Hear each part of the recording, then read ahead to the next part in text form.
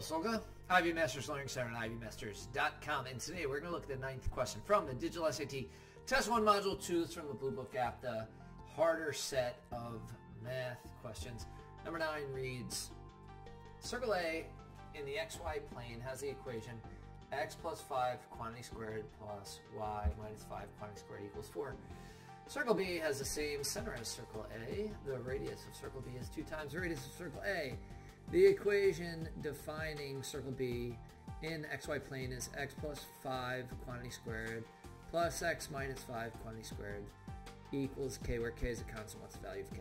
So in order to get this question correct, what you need to know is you need to either just throw it in the Desmos, which is one example. You could mess with the k, but really you got to know standard form for circle. So it's like this: x minus h quantity squared plus y minus k quantity squared equals r squared.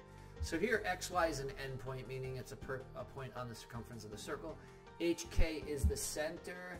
It tells you that they have the same center. Notice it says plus 5 minus 5. So x plus 5 quantity squared, x minus 5 quantity squared for both. So the center would be negative 5, 5 in that case because it's minus h minus k. The center is positive h, positive k. R squared is the radius. So that's what this question's asking about.